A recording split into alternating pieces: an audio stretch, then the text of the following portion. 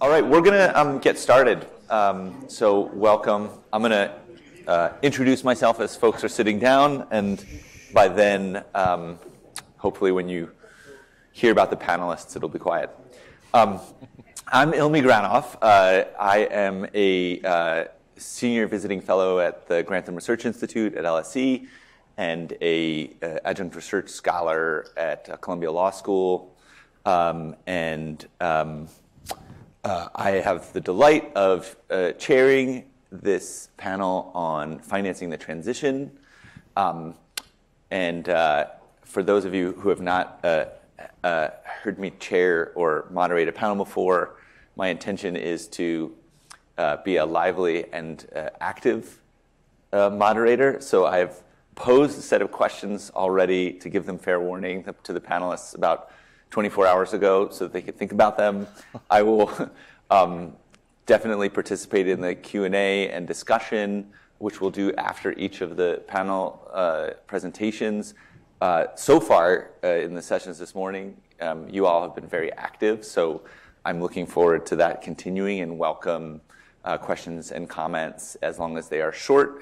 The principle I'd like you to follow if you are raising your hand to speak is to imagine that you have a match that is lit in your finger, and you should not get burned by that match while you're still talking. So try to put that image in your mind as you stand up and make a comment, and hopefully that'll move things along.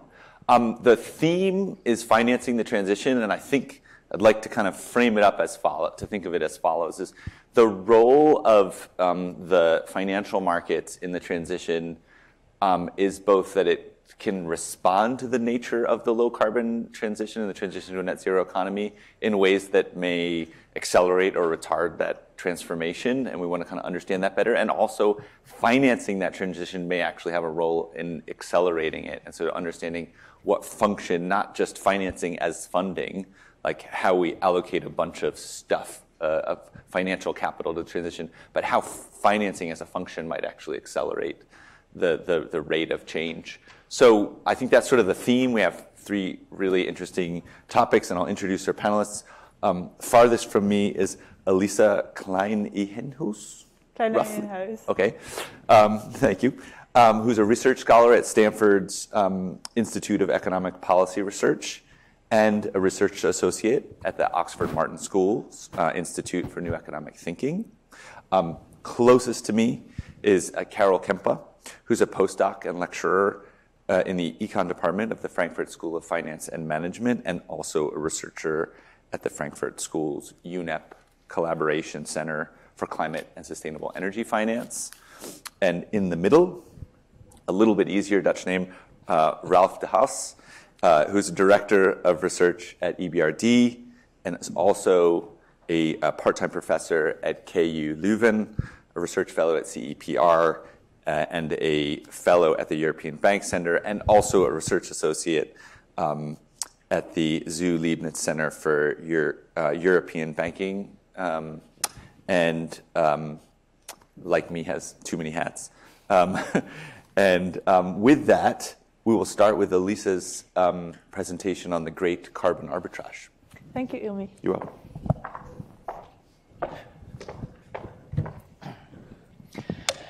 Thank you so much for the organizers at Yale to include the great carbon arbitrage in your program. This is joint work with Tobias Adrian from the IMF and Patrick Bolton from Imperial.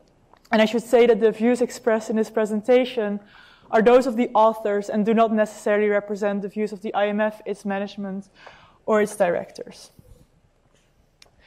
At COP26, two distinct discussions took place. One was the discussion to end coal. The other was a discussion to provide 100 billion of climate finance every year for developing countries. Now, at COP27 and beyond, we argue that those two discussions should be merged. The great carbon arbitrage. So when it comes to internalizing negative externalities, economists have taken two different approaches. One is associated with Pigou and seeks to use taxation or the pricing of social harm to fully reflect the social cost of an economic activity. The other is associated with cost and seeks to attain an efficient social outcome through bargaining and contracting. So we build on this literature here by giving a quantitative estimate of the social surplus that can be attained from avoiding emissions. The question we ask is, how much would the world benefit from phasing out fossil fuels and replacing them with energy from renewable sources, such as wind power and solar radiation? We focus on quantifying the gains from phasing out coal. The focus on coal is natural since it's the most polluting fossil fuels. On this basis alone, it makes sense to focus our attention on ending coal. And indeed, a cost-benefit analysis would indicate it's most economically efficient to begin the energy transition with this. Indeed, under a caution bargain, coal companies would be compensated for the losses they incur from ceasing their operations, and the social benefits from avoided emissions would be assessed net both of the opportunity cost of coal and the capital expenditures required to install replacement renewable energy. Gross societal benefits from avoided emissions are measured by the average social cost of carbon times the quantity of avoided emissions. Indeed, if an efficient global emissions trading system were to be in place, the equilibrium carbon price in this market would be equal to the applicable marginal social cost of carbon. And it would then be possible to reap a total gross revenue from phasing out coal equal to the average carbon price times the total quantity of avoided emissions. Shorting coal and going long renewables would then result in a net gain, or in other words, carbon arbitrage. In this paper, we make use of probably the most granular data set on coal production in the world.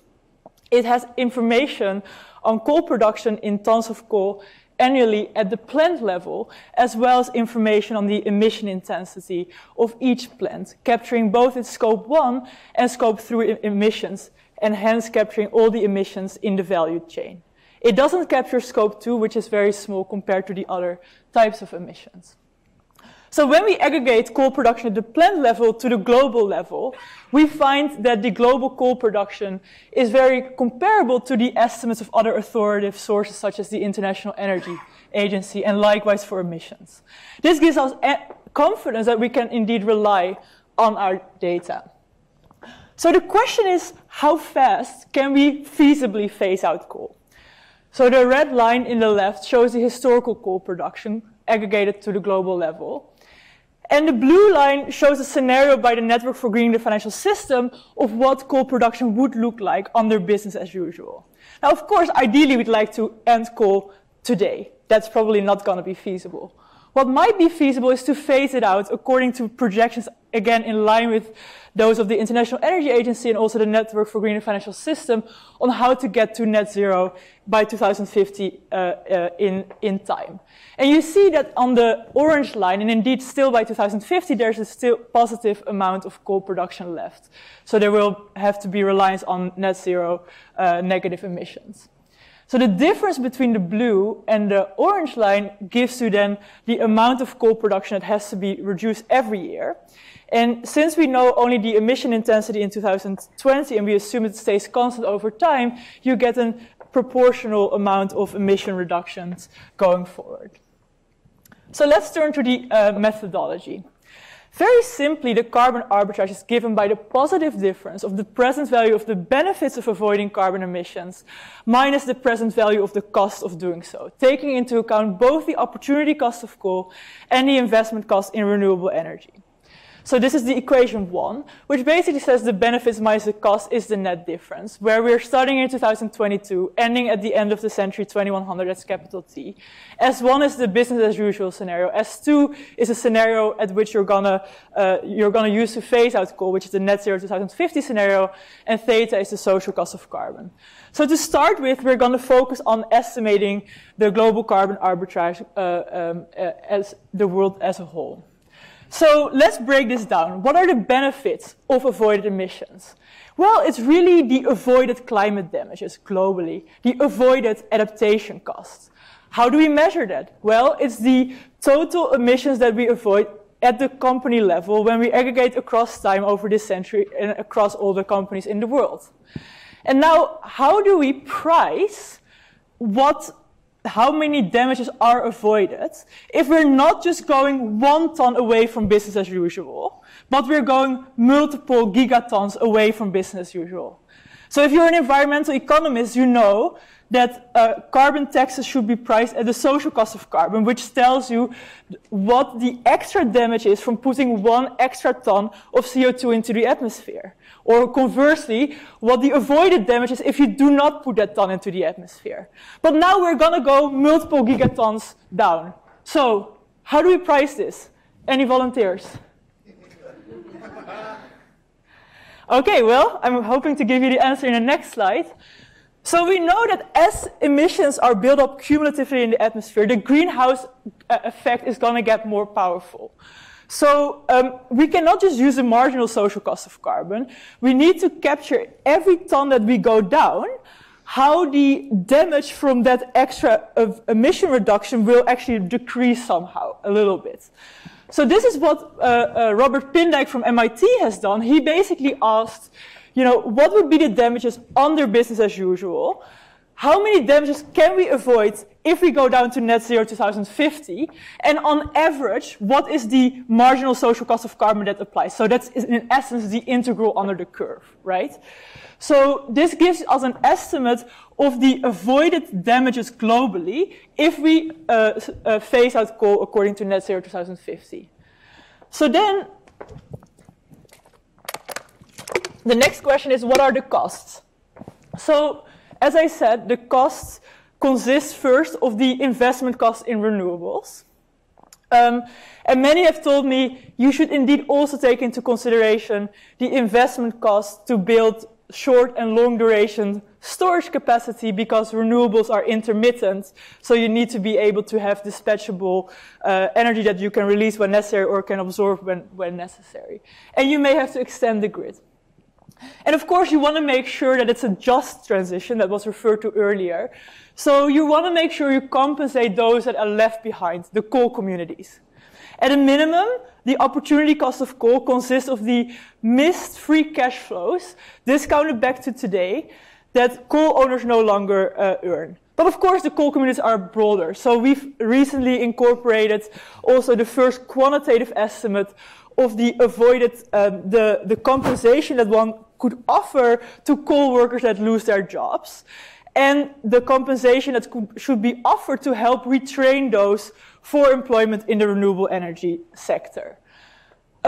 So this is what we do. There's a model for how we estimate this, but let me just say it's the first quantitative estimate based on quantitative data globally at a granular level to get here. I'm not going to show you, but you can read the paper if you want to know more. So turning to the results. So we want to know what is the net gain that can be reaped from replacing coal with renewables. And the standard set of parameters that we use to get a conservative estimate of this is as follows. We're using the average social cost of carbon of $80 per ton of CO2. That's the lower end estimate by the Pindijk study. It could be much higher. We're phasing out coal over the course of this century according to a net zero 2050 scenario.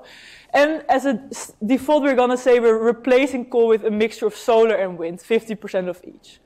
And we're assuming that the renewable lifetime for solar and wind farms is 30 years. And we're discounting future investment costs in renewables, in battery storage, in the opportunity cost of coal at the weighted average cost of capital. Okay, so now I'm going to do a little poll with you. I'm sorry that I'm again putting you on the spot. And the reason I'm doing this poll is to get a sense of whether you're aware of what the magnitudes of these types of numbers are. So first of all, how many gigatons of coal do you think we can avoid if we phase out coal from business as usual according to this net zero scenario that I just showed you on the slide? So I want to see hands up for A, hands up for B. Okay, hands up for C. Hands up for D. Okay, so please remember your answer. Write it down. Next one. So if we phase out coal with this quantity of avoided emissions in gigatons that you just put in your mind, what are globally the avoided climate damages that you think we can achieve? Hands up for A. Hands up for B. Hands up for C. Hands up for D. Yes? Hands up for E. Hands up for F. Great. Remember that answer. So now the next question is, okay, you've put in your mind an answer of what the benefits might be if you take into account globally avoided emissions priced at the average social cost of carbon. What are the investment costs you think we need to make globally in present value terms to build sufficient renewables to replace coal and we don't get an energy shortage? So every time we phase out coal, we're going to replace it with an equal amount of renewable energy capacity. So what do you think it costs? A? Answers? Hands up for B. Hands up for C. Hands up for D. And now if you take into consideration also the complementary cost in storage. Hands up for A, what do you think that costs? Short and long-term storage. Hands up for B. Hands up for C. Hands up for D. Okay, great. So final question, and then I will ask you to do the computation, which is, what do you think the opportunity costs of coal are? So how much do we have to pay globally to compensate coal communities that are now going to be left behind because we switched to renewables? Hands up for A. Hands up for B. Hands up for C. Hands up for D. Hands up for E.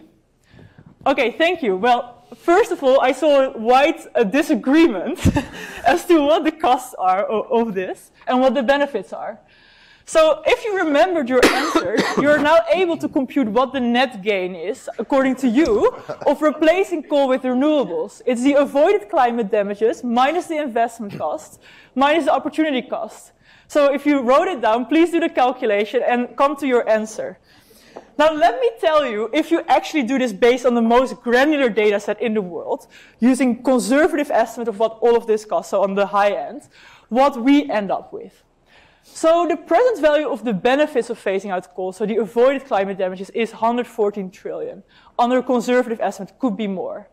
The lion's share of the investment cost, the cost side, comes from building renewable energy capacity. And only a small part consists of compensating for the opportunity cost of coal when you capture the missed free cash flows. If you do a broader definition of investment cost and opportunity cost of coal where you compensate coal communities globally, you get that you have to pay out 275 billion in present value terms to compensate for lost wages, 7 billion to help pay for the retraining costs, and the extra investment costs in short and long-term storage are 7 trillion. And by the way, to the first question, what is the total quantity of emissions that we avoid if we phase out coal? It's 1,425 gigatons. So, you know, there is this huge free lunch that we can pick up. It's there to pick up on the table.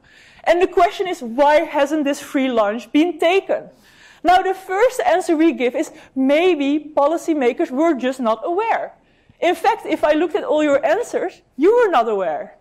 So this is the first study that doesn't look at a one-ton deviation from business as usual, which all the integrated assessment models focus on. This is a study that looks at the total net benefits that can be reaped. And indeed, when I talked to fiscal policymakers at the European Central Bank, that all came together, and also when there was a Dutch newspaper article in a leading Dutch newspaper, where basically all of them and these fiscal policymakers said, we indeed can, focus on computing the mitigation costs of different mitigation strategies, but they never focus on what the benefits might be of such, of any type of climate mitigation action. So what we want to do in this paper is really say, please be aware there's this big net gain. And what I will get to next is how can we reap this net gain? How can we turn it from hypothetical, theoretical to real? So very quickly, we provided first quantitative estimates of climate finance to replace coal with renewables across the world. Lion's share is in emerging market economies. We can break down how much should be provided on an annual basis to make this happen globally. You can all download this, by the way, from our website, greatcarbonarbitrage.com. And we find that the country that needs most finance to replace coal with renewables, not surprisingly, is China. But actually, when you look at that in terms of percentage of GDP, it's the poor countries that are most in need of financing to replace coal with renewables, including South Africa. So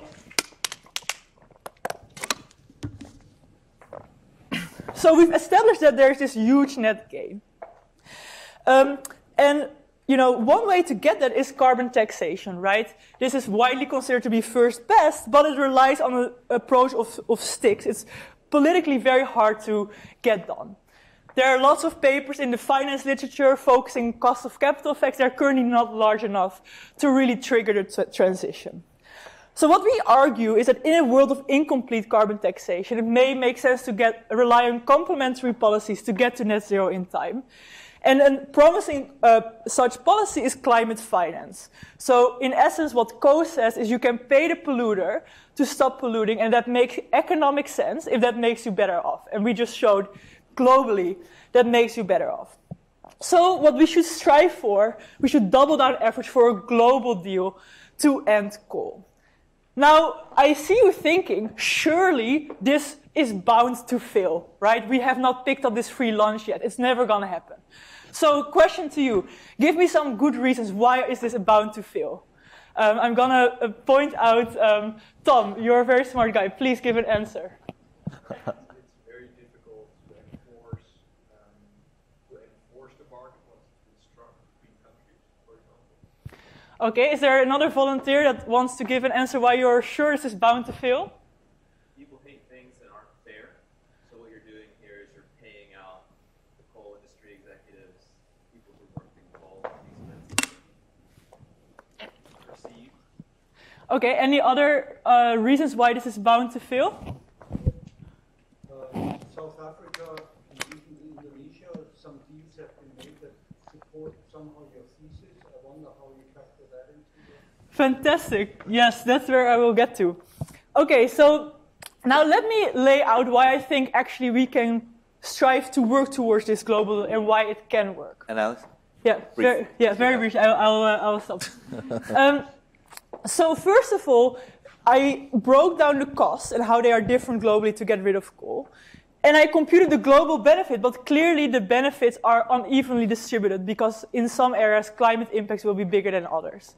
So what you can do is you can apply the global emissions reductions to the country level social cost of carbon to get an estimate of how each country will be made better off.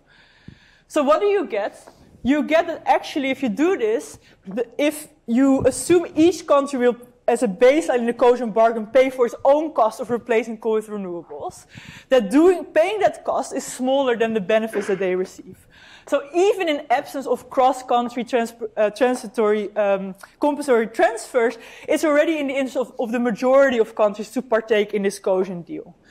And what they could do based on equity consideration, because maybe the West has polluted more, is wealthier, they could pay the poorer countries to do this. But then the question is, it's been so hard to get this development climate finance going. Equity considerations are really important, but they're not a strong impetus for action. The question is, who pays for climate finance? So what I show in this paper is actually that providing climate finance to developing countries is not just equitable. It is in many cases self-interest. So what do we do? For example, take a look at Africa. There are certain costs that it would have to pay to get finance that you would have to provide to get it to decarbonize. And there are benefits to Africa if it alone phased out coal. And there would be greater benefits to Africa if there was a global deal because there would be more emission reductions. But the emission reductions that Africa achieves if it phased out coal have co-benefits for other regions because the climate damages in other regions will be less. And you can compute what those are by basically saying what are the total emission reductions of Africa multiplied with the social cost of carbon that applies to these other regions to get an estimate of that. And what do you see? There are huge benefits to other regions. So they are made better off paying the polluter, Africa, to stop polluting. It's not just equitable to help Africa decarbonize. It is self-interest. Maybe, as I said, it's not possible in a cohesion bargain to get the whole world on the table. There are high transaction costs and so on. So it may be more feasible to strike smaller deals, ideally a regional deal or even country deals. And here I plot, and then I will conclude, with one extra slide I will conclude, the costs to get the top 9 coal polluters to stop producing coal and replace that with renewables. So the x-axis are the costs, the y-axis are their benefits. And again, we show that there are huge benefits to other countries to pay, let's say, a China, to pay a South Africa, to pay in Indonesia to stop polluting. So the essence is that ideally you strike this global deal to phase out coal. But doing it at once might be hard. But we can get there in blocks. And let's focus on the biggest bang for bucks first. You're gonna first strike financing deals to get the top 9 coal-producing countries to stop polluting, to phase out coal, replace it with renewables. And this is actually some of the progress that we saw at COP27 this week. So here I'm plotting for you the benefits and costs of getting Indonesia to decarbonize. So what happened in this deal? Essentially 20 billion was provided, blended climate finance, which is what we propose. You want to rely as much as possible on capital markets to do this. Half of it by public institutions via multilateral development banks, half of it by the capital markets. And this financing was provided to help build renewables, conditional on the commitment to phase out coal. Why is that conditionality important? Otherwise, you don't get emission reduction. So you want to make sure you phase in renewables concurrently with phasing out coal, such that overall energy supply remains intact, and you don't get large carbon leakage. So if you don't have a global deal, you must set up conditional climate finance to limit this carbon leakage. So what are the costs to get Indonesia completely to phase out coal? It's quite a lot more than the financing that is currently provided, but this is over the course of the century. What are the benefits to Indonesia? You can see it there. And then what I plot on the left is what the benefits are to the financiers that made this deal possible. So who paid for the Indonesian deal? It was Japan, America, and the other G7 countries. So, this was part of the Indonesia Just Energy Transition Partnership, and it was made primarily also because it's equitable. But what we say is the financiers actually provided money and it was self-interest. Paying the polluter to stop polluting, as Koos's insight was, can make you better off. So to conclude, we estimate that there's this huge net gain from being able to replace coal with renewables. To reap this net gain, and as a complement to incomplete carbon taxation, we propose climate finance to replace coal with renewables. We quantify how much climate finance would be needed across all countries of the world. And you must make sure that this financing for renewables is conditional on the commitment to phase out coal, and to make it equitable, you have to pay for the opportunity cost of coal. We propose blended finance to draw as much as possible money from public capital markets. And if you structure this in an asset-backed security deal where the public institutions take the equity tranche, you actually increase the supply massively of ESG assets that, if you invest in it, actually bring down emissions. They help to mitigate climate change because every time you invest in that, it results in further renewable build-out and a reduction in coal production. We break down what the costs and benefits are across the world. And the key, I guess, theoretical insight is that Koos provides a new perspective on a rationale for or a foundation for climate finance. And importantly, we show that tangible net benefits can be reaped even if only a coalition of the willing strikes a cogent deal to phase out coal. So we can start with focusing on the top 9 coal producers. And I did the calculation. Out of the 1,400 gigaton we can avoid globally by phasing out coal, 1,200 gigatons are from the top 9.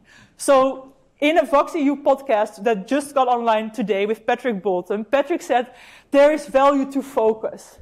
Where should we focus? The lowest hanging fruit, coal. Where should we focus? In the countries where coal emissions are most pronounced, the top 9. So in sum, the big picture contribution is that we conceptually can pay the polluter to stop polluting, And the empirical contribution is that we provide the first quantification of climate finance to end coal across the world. So I hope that this presentation can give you some optimism, and this presentation was meant to offer a roadmap that can offer a solution to tackle climate change. Thank you so much for your attention.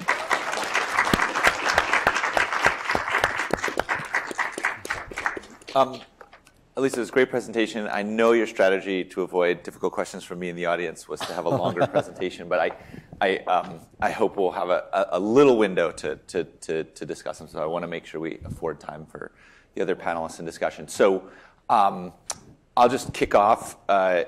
Great presentation. I mean, obviously, there is a Coasian bargain to be struck. The estimate of the benefits I found really compelling in your paper. And as you know, I wanted to interrogate even the opportunity cost to existing investment in coal calculated, which was already relatively low in your calculus, but it struck me that you have, as of 2020, 40% of existing operating coal assets are more expensive to operate than to replace with greenfield renewable energy. By 2025, that's expected to be about 80%. And then it's very hard to imagine that any greenfield coal by 2025, if 80% of it is not even worth the OPEX, is in the money. So it seems like the opportunity cost is very, very low when you have every other possible investment to make your return. So I'm wondering how conservative is that? And then the other thing that I want to interrogate is, why does this have to be an international deal? It seems like the benefits would probably even accrue, it's a bit of a cheeky question, but would accrue within states as well. And so there's a pretty good argument, even for emerging economies, that while there are benefits outside, that there is benefit for them to do it themselves. Yeah, thank you for those excellent questions. So on the cost side, we try to be conservative in the sense that we try to be on the high end. And on the benefit side, we try to be conservative in being on the low end so that we get an estimate of a net gain that is most likely higher than what we estimated. And indeed, for the opportunity cost of coal, you're absolutely right that in many cases, renewables are already sort of, even without government interference, more appealing.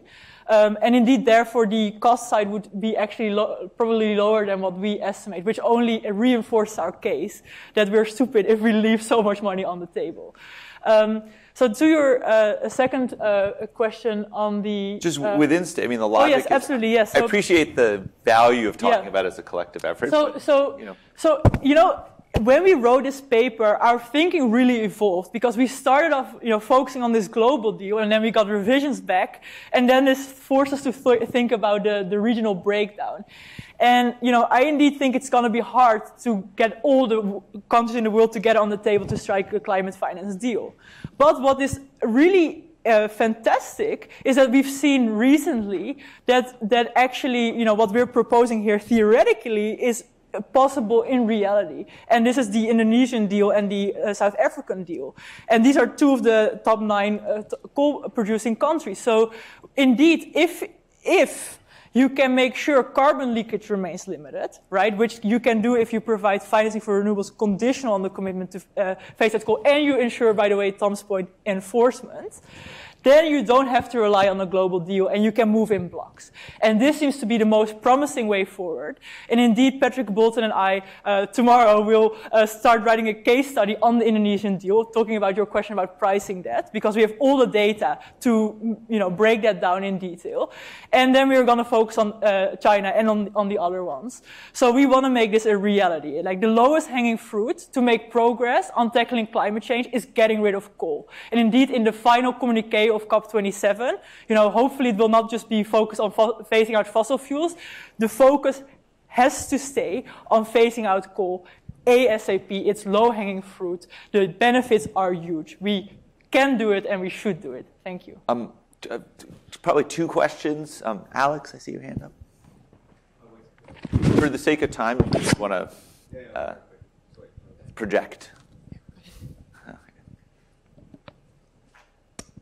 Thank you. Alex, Oxford University. as you know, Alissa, I have a million questions about this, but I'll restrict myself to one. It's on substitutability of coal for renewables. And I know that you've thought about this, but for a good chunk of the coal that you're describing, it cannot be substituted directly with electricity. And there may be intermediate processes, such as the production of green hydrogen and so on, that will increase the amount of renewable build-out that you ultimately need to replace that coal. And in a lot of cases, it's not technically possible or viable yet.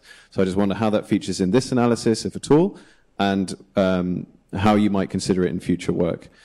Just very briefly on the Indonesia case, this is a very interesting one, but a lot of the coal that's supposed to be phased out under the deal is financed by China.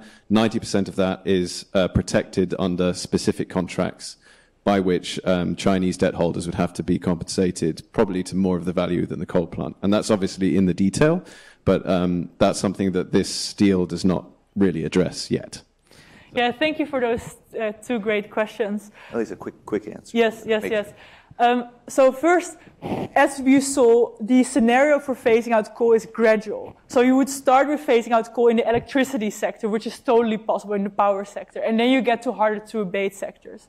And indeed, in our paper, and you can read the details, we argue that you should build renewables, storage as well, both short-term, which is the ion batteries, but also long-term storage, which is indeed green hydrogen, and we actually model that. So the point is that over time, you need to get a greater electrification of the economy, and for certain processes, you probably need to rely on green hydrogen, which is part of the model. Again, happy to talk more. Then second, on the Indonesian deal, I am not saying that this deal is perfect. I'm saying that the broad brushstrokes are fully in line with what we propose. Blended finance, conditionality, helping to phase out coal, replace with renewables. So that's all fine. The reason why we're going to write this case study is to say, how does what they actually do compare with what we argue ought to be done based on the most granular data that we have. So we're going to hopefully provide an ideal blueprint compared to what's actually being done. So thank you for your question again. I'm going to suggest we switch and circle back if there's time. If you guys are feeling really generous, we may even cut 5 minutes into lunch, but I know that's a big thing to ask. So, we will move next to, I think we were going to do Karol next. Oh, you have it? Okay, sorry. If it's queued up. No, go ahead. Yeah. All right, that's great. I just had my notes. Okay. Oh, great. Cool. Okay, so I'm going to talk about something very different, namely not the generation of energy, but how firms are using energy and how we can help firms, either by giving them better access to finance or by helping them to become better managed in the way they actually use inputs and reduce polluting outputs. So, by way of introduction, this is a picture of total CO2 emissions and how they will have to be reduced in the next 3 decades, really. So, as you can see, the main thing that I would like you to focus on here is that the reduction in CO2 emissions per capita will be much higher in advanced economies, about twice as high as compared to emerging markets in developing countries. If we look at the same picture, but now more we focus on aggregate numbers, then we can see that in absolute numbers, because the population in many emerging markets is very large, the challenge will actually be much larger in that part of the world. Right? So in poorer countries, many people, and even though per capita they are emitting less CO2, the total challenge will be very high. So it's important to make sure that we help firms in those countries to implement technologies that will make them more efficient, more energy efficient producers. Now, why is this important? Well, one reason is that, in particular in the first part of the green transition, a big chunk of total emission reductions can actually come from energy efficiency savings. Okay? And so to get there are currently two problems. One is the problem of missing technology. So we know that in the scenario for the next couple of decades, a large number of assumptions are being built in on new technologies that still have to be developed. Right? So we are counting on that these technologies will become available in the next couple of years, or maybe in two or three decades, but they are not here yet. So that's a big uncertainty. But also for the technologies that have already been developed and that have mostly been developed in the West, we know that there's a second issue, and that is the diffusion, the very slow diffusion of those technologies, in particular to many emerging markets. And that slow adoption of green tech by firms, or by more energy efficient technology by firms, is really slowing down the green transition in those countries. And so in recent work with Ralph Martin and Mirabel Mules at Imperial and my colleague Helena Schweiger at EBRD, we tried to understand at a very basic level what is actually, at the firm level, what is actually keeping firms back from investing more in energy saving technologies that in many cases at the micro level could also provide a free lunch, similar to what we've just heard at the global level. So one thing that we did when we started out with this project is basically go to firm managers and ask them exactly this question. So we have a sample of about 11,000 firms in 20 countries, over 20 countries that I will tell you more about in a second. And so we hired surveyors to go to these firms, ask them a lot of questions. We did it together with the World Bank and the European Investment Bank, and tried to understand what is really keeping them from investing in newer or upgraded technologies that really would make them more energy efficient producers. And so my best guess at the time that we started doing this survey is that a lot of firms would actually tell us that they would not have enough funding, either internal funding or access to external funding, to implement those technologies, right? So there may be strong financial or credit constraints that is really keeping them back from introducing these technologies. Now, when we looked at the result, this was not the case. This, as you can see here, the lack of financial resources is actually mentioned by a minority of firms. But the main answer that was returned to us is basically, well, we don't have the time for it. There's so many things that we have to do, and in particular, remember, this is an emerging market. These were European emerging countries. So there's a lot of things that are going on at the same time. It's very dynamic. Firm managers have to focus on many different things, and sort of also focusing on green issues or climate change issues, or issues related to the reduction of pollution or the reduction of CO2 emissions of their activities, is often seen as important, but it just doesn't make it to top priority. And so in the end, firms are not investing in these new technologies, even if they have the finance to do it. So that was a quite striking finding, in particular for a developing country bank as the one where I'm working, so an international development bank, where of course the main product that we sell to our countries of operation are in many cases credit lines in order to reduce credit constraints at the firm level. So apparently that is in many cases not enough. There's something else that's missing. So to try to understand in a bit more detail what's going on, we use the data that I just mentioned. And again, these were collected together with the European Investment Bank and the World Bank. And we're going to basically try to understand in a bit more detail why these firms are actually keeping back in terms of making these green investments. So basically try to understand what's really behind that picture that I just showed you. So the nice thing about this survey is that we talked to each of these firm managers for about 1.5 hours. We asked them loads of questions. We have a lot of information about these firms and on what they are engaged in, what type of activities they do. But we also have a green economy module, which contains a lot of very detailed questions about how they invest or not invest in green technologies, what type of technologies they actually invest in. But we also have a lot of information on the management practices of these firms, their management practices in general and their green management practices in particular.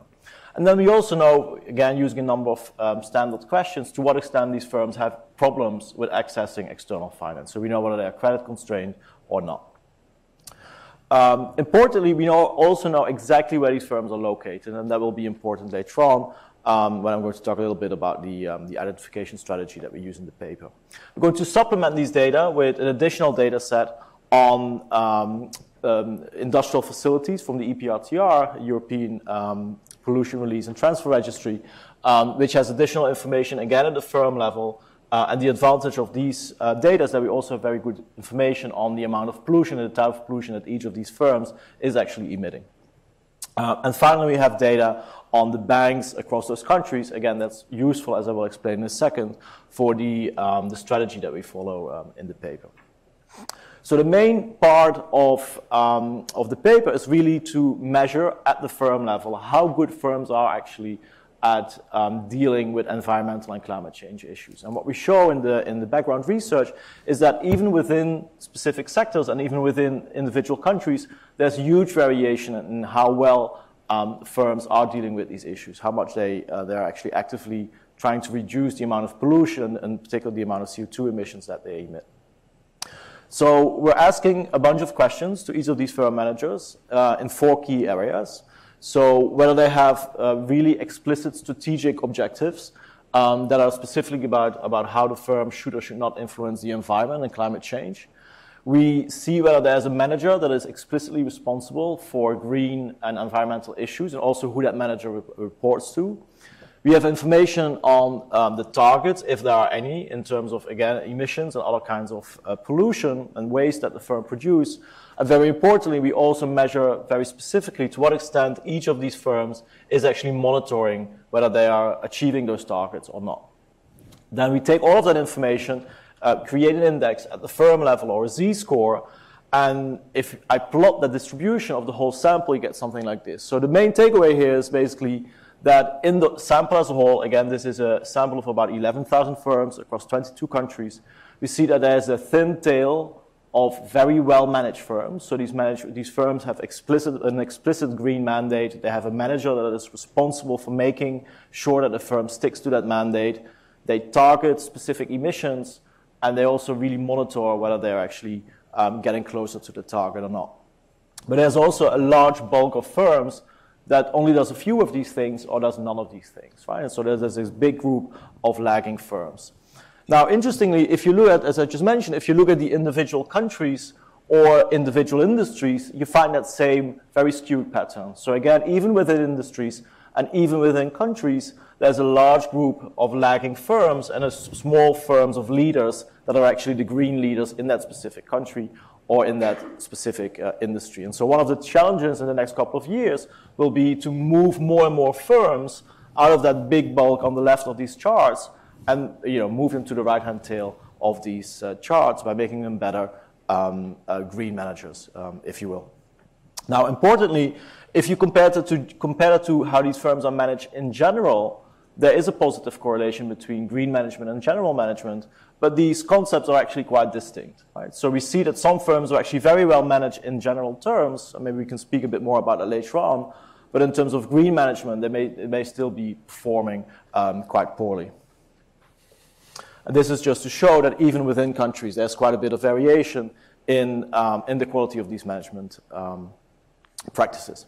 Now, that's one part of the story that we're interested in. What we're mainly interested in is, of course, why are certain firms investing in new green technologies or new energy-saving technologies, whereas other firms are not? To answer the question, we obviously need to have good data on the exact investments that each of these firms is making. And so we do that by collecting information on these 7 main technologies, and we ask firms whether they have been investing in any of these or several of these, and if so, which ones, over the past 3 years. So that gives us a really good idea of the investment behavior of these firms in the green area in the recent past. And that what we want to do is basically very simple. We're going to relate in a almost naive way. On the left-hand side, we're going to put these green investments or the amount of green investments or whether they make at least one of these green investments in the past 3 years. We're going to have a bunch of control variables on the right, and then we're going to explain that by whether these firms are credit constrained or not and by the quality of their firm management. Now, you can, of course, come up with all kinds of stories why just running a simple OLS regression here is not going to get you at a causal interpretation. There may be reverse causality. There may be other driving forces that are directly influencing both green investment as well as the quality of green management or credit constraints. So what we're going to do is we're going to come up with an instrumentation strategy that I don't have the time for to go in a lot of detail today. But the main thing what we do is we're basically going to use the fact that we know very precisely which banks are surrounding each of these firms in our data set. And so we're going to make use of the fact that during the period that we study, a lot of these banks have been shocked by the global financial crisis, but to very different extents. So what this means is that firms that are located or that are surrounded by bank branches owned by banks that were heavily affected by the global financial crisis and that really had to ramp up their equity capital in the years after the global financial crisis. And one way of doing that was actually by reducing credit a lot. these are the firms that will have less access to external financing, or much more less access to external financing than firms that are located close to branches that actually had, continue to have good access to capital themselves. And so by using that variation that is predetermined, we are actually going to come up with an exogenous component of credit constraints that will then allow us to say something more in a causal sense about the impact of credit constraints on green investment by firms. We have a similar strategy to instrument the management quality at the firm level as well. And so more details are in the paper. So basically the results from our regression framework are sort of summarized in this picture. And the bigger takeaway here is that credit constraints do matter. We see that firms that are credit constrained are actually less likely to invest, but they're only less likely to invest in certain very particular types of green investments, namely those investments that actually are embedded in large capital expenditures. And that's perhaps exactly what we would expect. Now, if we look at the quality of green management, we see that that is a much more important in a quantitative sense factor, but it's also a factor that really matters a lot across the board. So even in those cases, in those types of investments, such as investments in better lighting or in better waste management that are not very capital intensive, we still see that the quality of the management at the firm level is a very important determinant of whether a firm is going to implement that or whether a firm is not going to implement any of these investments. In the second part of the paper, we're also going to see whether this has an impact on the emissions of these firms, which is, of course, the outcome that we're ultimately interested in, not so much the intermediate outcome of firm investment. And so what we show is that these impacts are there and that they are quantitatively quite important as well. So let me stop here and maybe talk a little bit about a few policy implications that I think are important, or that at least are important to discuss. One issue, I think, and this is particularly important for development institutions or international financial institutions like the one that I work for, is that we should perhaps look less at finance only, or the availability of finance only, or particularly the availability of credit only, but also look at the managerial capacity of the firms that we lend to or invest in. For instance, increasingly we see that international financial institutions, development banks, are actually providing credit lines to green credit lines to banks. These banks are then on-lending that credit to small firms and medium-sized firms that want to invest in new and green technologies, and often the uptake of those products is very low. So our results would suggest that the fact that a lot of the firms that are not well managed are actually not interested in any of these investments, so they are not going to a bank to apply for any of these loans. So directly helping firms to actually give them more information about the technologies that are out there may actually be very important, and maybe important to combine that with the loosening of these financial constraints. So another key takeaway could be that just teaching firms to be better managed can be very important. And we know from a lot of experimental research that actually good management is something that can be durably taught. We know from experiments in India, for instance, in the textile industry, that when management consultants came in, tried to make firms, to help firms to become better managed, that there were tangible benefits of that, and more importantly, that these benefits actually lasted several years. And so even when research teams would come back to these firms a couple of years later, we would see positive impacts, smaller impacts, but still positive impacts on the productivity of those firms. So it would be very interesting to see to what extent that can also be done in terms of improving the green management quality of firms. As far as I know, there's little empirical or, in particular, not any experimental evidence on that. And then the final point is an obvious one, but at the same time the most important one. And that point is basically that, of course, regulation and incentives should be aligned with improving the green management quality of firms. So in an environment like we still see many emerging markets where there are rampant fuel subsidies out there, of course, it's not going to help firms to become better green managers if the distortions in the economy are such that that really works against more efficient, more energy efficient production in general. So I'll stop here and happy to take any questions. Thank you.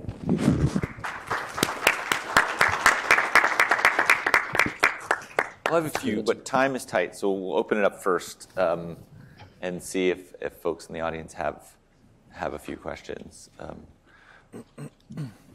So while people are thinking, if I understand correctly, the effective credit constraints are both that for some low carbon technologies, they're CapEx intensive and therefore more sensitive to the cost of capital. Absolutely, yeah. Financing, but that in other cases you have changes that are not particularly capital intensive, and maybe that's caused by the lack of sort of green management expertise. Is that?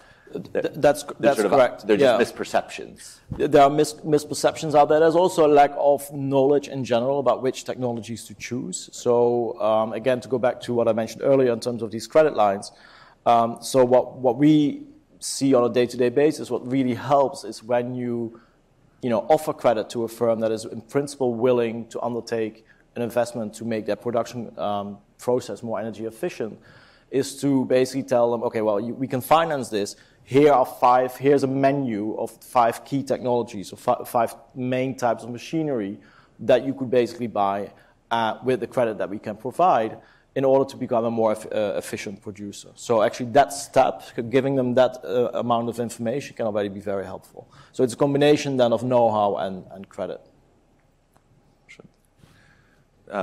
So one more follow-up question. The effects that you have on this previous slide were material but modest and incremental.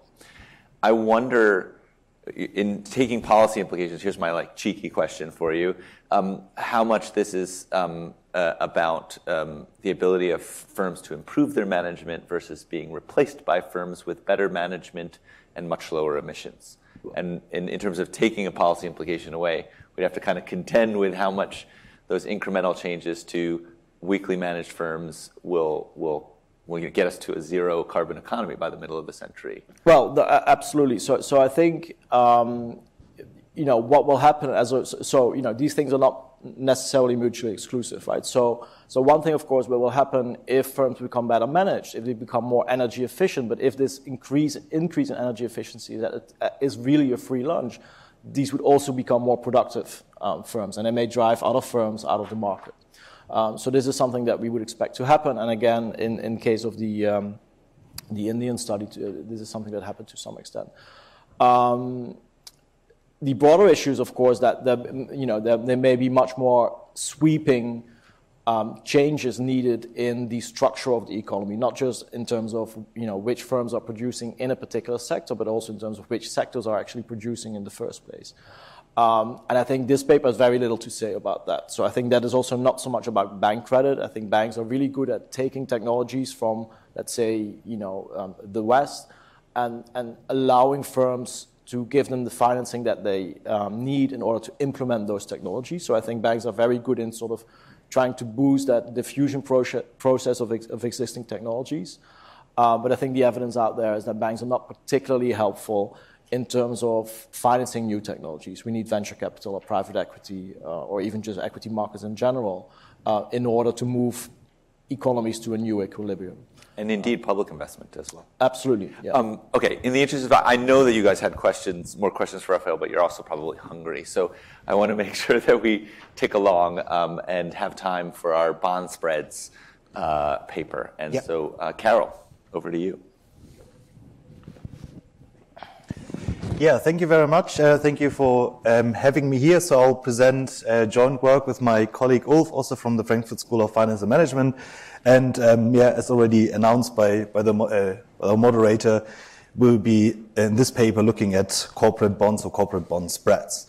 So what is the background, the motivation? I mean, something probably don't have to really explain in this group here anymore. But of course, we know that firms are polluting air, water, and soil and causing damages to the ecosystems, and this negatively affects third parties. They're generating externalities that we've been talking about a lot in this panel already. And these costs that firms actually generate to society are quite substantial. So this is a rather old number, but in 2008, the 3,000 largest companies caused damages around $2.15 trillion US. And in recent years, or actually these recent decades maybe already, there's been increased public awareness concerning these negative externalities that firms actually cause. One's caused by some environmental catastrophe that happened, and of course the rising attention to climate change. The question is, why is this relevant for firms, or why should firms care about that? Well, there's a lot of different channels that have been already analyzed in the literature, how this can actually translate into risk on the firm level. So these channels include, for example, that there might be reputational costs for firms that cause consumer behavior to change, to, for example, buy less of their products if information about harmful behavior of this firm comes out. There can also be, on the other hand, changes in investor preferences towards sustainability that can also then change the investment behavior of investors, and then in the end affect the asset prices and capital costs of those firms. And because of that, not surprisingly, investors, both debt and equity investors, show an increasing interest in the environmental or climate performance and risk of firms. And there's been, just naming a few here, actually quite a lot of papers out there already that analyze this relationship between firms' environmental or climate impacts, for example, their emissions, and the effect on capital costs. And what at least most of the studies find is that there's a positive effect of capital costs. So if firms pollute more, this impacts or increases the capital costs and leads to lower firm values. What we do in this paper here, and we're not the very first that actually do this, but I mean, is to actually look at the role of climate and environmental policy. So our idea in a nutshell is actually, if you just imagine a situation where there's like no or very lenient regulation in place in a country, then firms can actually exploit environmental resources at very low or almost zero costs. If you look at the other case, if you have regulation in place, firms internalize at least some of these costs. And if you combine the stringency of regulation with actually environmental externalities that firms actually cause, you would say that, okay, the larger a firm's environmental externalities, so the more a firm pollutes, and the more stringent the regulation in place, the higher the costs of compliance and the firm's financial risk, right? So a very dirty firm in a highly regulated environment has high costs compared to, well, like a very dirty firm in an environment in a country with almost no environmental regulation in place. So what we say here or argue is that the influence actually of a firm's environmental or climate impact on its capital costs should crucially depend on the stringency of environmental or climate policies. And our analysis actually consists of two parts. So in the first one, we look at it in a bit more general way, so about general climate and environmental policy stringency and how this affects this relationship between environmental or climate impacts and bond spreads. And in the second part that I won't present here in detail, but I just want to mention is we then look at a very specific climate regulation, the EU emission trading schemes, and compare the effect of the introduction of this regulation on regulated and non-regulated firms. But I mean, for brevity, I won't present this in detail today. So very simply, our empirical approach, so we estimate this following model of bond spreads, following the financial economics literature. So on the left-hand side, we have the bond spread as a measure of firm risks. And what we actually do is on the right-hand side, we include a measure about the firm's environmental externalities, for example, the environmental damages or CO2 emissions, information about policy stringency in the country the firm is located in, and interact those terms. So this interaction of both variables is what we are interested in to see whether it is as we expect that the effect of externalities on the firm's risks increases with policy stringency in this country. And then we include a lot of bond and firm-specific controls following the literature here. Just a brief idea about the data. So as measures of environmental externality of firms, use data from TrueCost. First, we have a measure of direct environmental costs. So this is an estimate of, in US dollars, of all the environmental damages caused by a firm itself, and we look at scope 1 emissions, both measures in intensity, so relative to firm revenues. In the paper, we also look at scope 2, scope 3 emissions and indirect costs, what I won't present in detail here. Then we have two quite different measures of policy stringency. So once we use the Environmental Policy Stringency Index of the OECD, which is actually based on policy instruments in place in countries, and another one, the Climate Policy Stringency Index of German Watch. This is like a German NGO that has been recently also used in studies here and there, which is from the setup completely different. It's a very subjective one. So this one is based on surveys of experts in each countries about the stringency of policies there. And then, yeah, we have other variables that we include, as I said, bond and firm level controls from different sources. And we look at, as you saw on the slide before, at the European or EU corporate bond market until 2012. For now, we stop in that here because this is when the EU ETS phase 2 stops, which we initially wanted to analyze. So here are the main results. So what you see on the left-hand side is the point estimates of our two variables, so environmental cost, environmental policy stringency, and the interaction term. So what you can see in the last row, the interaction term is positive. So as expected, the effect of environmental externalities on the firm risk or the bond spread increases with policy stringency. And on the right-hand side, we've plotted that. So here you see the average marginal effect of environmental costs on bond spreads, plotted for different level of this environmental policy stringency index, going from 0 to 6. So this positive interaction term is visualized there by this positive slope. So the higher the policy stringency, the larger gets the effect of environmental externalities on the bond spread. But interestingly, we also find a threshold, right? So on the right-hand side of the threshold, this effect is positive. So if we have a rather stringent policy, polluting more leads to higher firm risk and higher capital costs.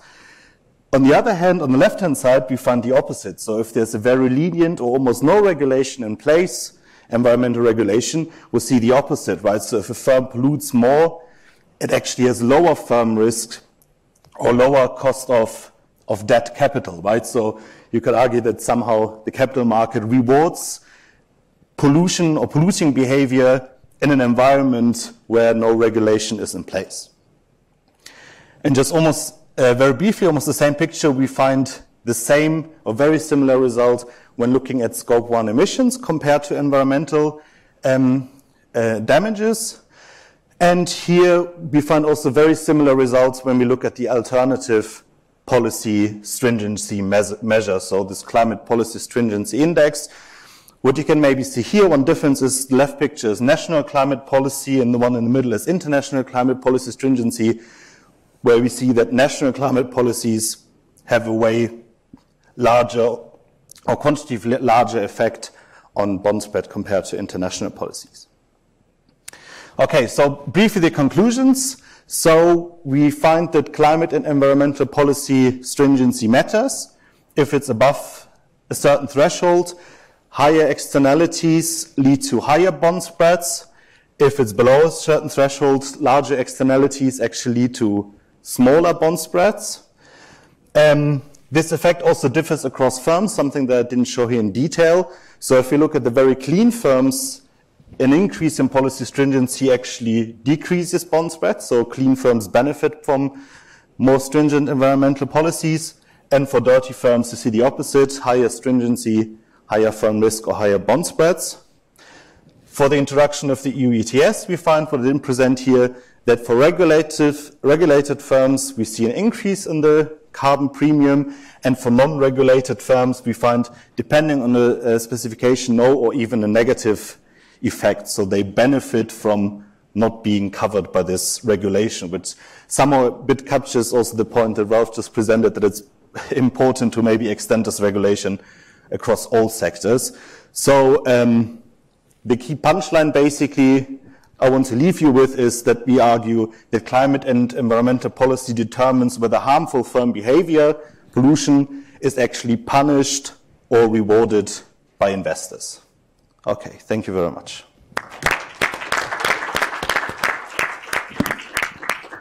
So there is lunch, and I will, if you are patient for a brief Q&A, I will tell you where it is. Carol, a couple really interesting implications I want to draw out, and then open the floor to one or two questions. If I'm understanding correctly, what you have is a virtuous circle and a vicious circle happening at the same time.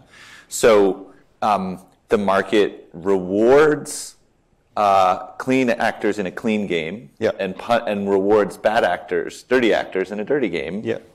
And so that has a magnifying effect on the policy implications of an environmental policy, right? Because not only is it the direct emissions reductions from the policy, but you've also created the magnifying effect of lower cost financing for winners in the clean game. And in fact, the opposite in a dirty game. It magnifies the bad impacts of not having environmental policy. Is that a right way to interpret the data? Is that? Yeah, that's exactly a right way to interpret it, and the key point that we actually want to make, in particular in this situation of this negative versus circle. If you imagine if you don't have a regulation in place or a very lenient one, you have this direct negative effects of a socially too high level of externalities. But in addition, those firms, you subsidize them. Cheaper capital. By giving cheaper capital, which if you think in a more dynamically about it, which we don't cover in our estimation, of course, this could lead to capital flows being redirected toward those dirty players, which could even magnify this more. Well, it certainly suggests there's another form of carbon leakage when you exempt industries, say, from an ETS, because you actually are creating more emissions in the exempted sectors because of their lower cost of capital by exempting them. So not only do they get to pollute, but they actually pollute more from the fact that they're exempted from the regime. So it's like additional leakage. Yeah, you could argue that. Questions or comments from the audience? Hi, thanks for your presentation. That was quite interesting. Could you put into context what the marginal effects are in terms of other types of economic variables and in perhaps the bond spreads? How important is it in comparison to other variables?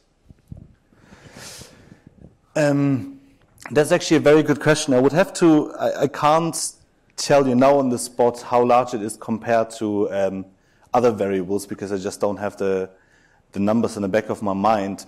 But I mean, it's at least the sizes that we find are similar to what previous studies have found looking at stocks and equity returns. So what we find here is, given the average policy stringency that we have in a data set, I think then like one standard deviation increase in emissions leads, I think, to 30 basis points higher capital costs. So, and I also, compared to what the mean is of the bond spreads, but I also don't know in my mind, I know that it's I hope you just believe me with these bad arguments, that it's quantitatively matter. I remember that I've looked at it, but I can't tell you the numbers now. I hope, it should be in the paper somewhere.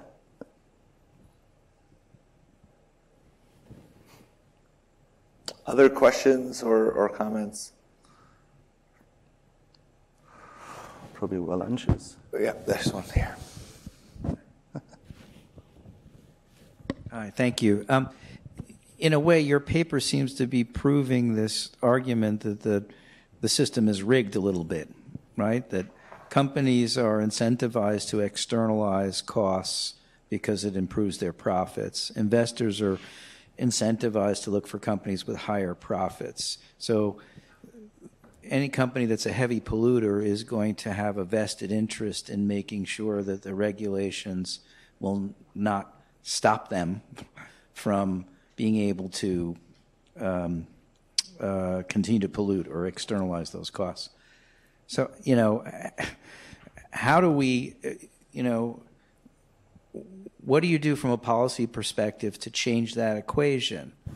How do you incentivize the companies in some way so that it makes it's better for them they have now some financial incentive not to pollute, or, so that would stop that behavior?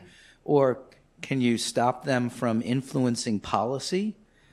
We have, for example, in our country, here we have huge monies being spent by different lobbies to make sure that environmental protections are rolled back or not put in place. So it becomes self-perpetuating. How does that influence your work? Yeah, maybe briefly about that. I mean, this is difficult to answer for me. We can't answer with our research how to keep companies from lobbying against these environmental regulations. But I mean, considering for the other part of your question about incentivizing companies to actually reduce their emissions or their environmental impacts, I think the nice thing about our result is that it seems to be enough already providing quite a few incentives to just adjust or extend environmental regulation, because then apparently somehow investors in the capital market replies to that by, adjusting the incentives for the firm. So there's no need to maybe regulate as well on the capital markets or somehow provide incentives, just put or provide an ambitious, stringent environmental and climate policy, and the capital market will push the firms in the correct direction. So I think this is a quite nice result, I think. Yeah, I mean, it's not a uniform direction. That's what's interesting about the study, is that the market is going to just be an accelerant to whatever direction policymakers choose to take the economy. That's a little bit of a different conclusion than just, less policy is rewarded in one uniform direction. It's kind of a neat finding. Other questions? Okay, I will share with you that it is across the building and upstairs. There's lunch provided, and you have 56 minutes, so appreciate the extra time. Another round of applause for our panelists.